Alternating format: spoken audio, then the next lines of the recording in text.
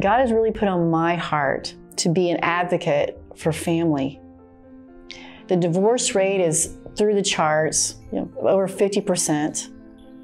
The family and marriage is just in shambles in our times. And so the Lord has really given me a real passion for, well, how do we fight on that front? What does God want? What is His intention for it?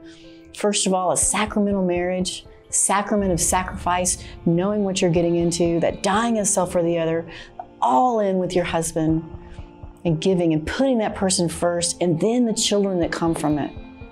That is the cornerstone of our society, is a family unit. We hear so much about the benefits of dads. I want to say hello to all those dads out there and tell you, you are so much more important than you could ever imagine. The children look to you. You can have the holiest wife. You can have her love and be a perfect example of holiness. But unless dad leads the way, his kids will only watch dad.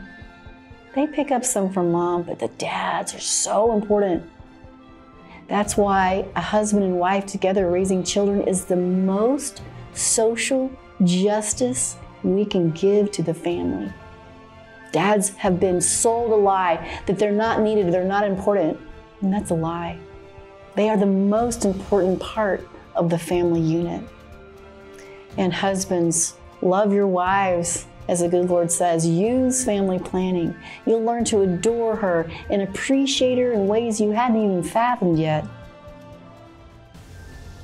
Go, be a dad, the greatest blessing, because you will be example of God our Father. And that kind of love is what the world needs more of.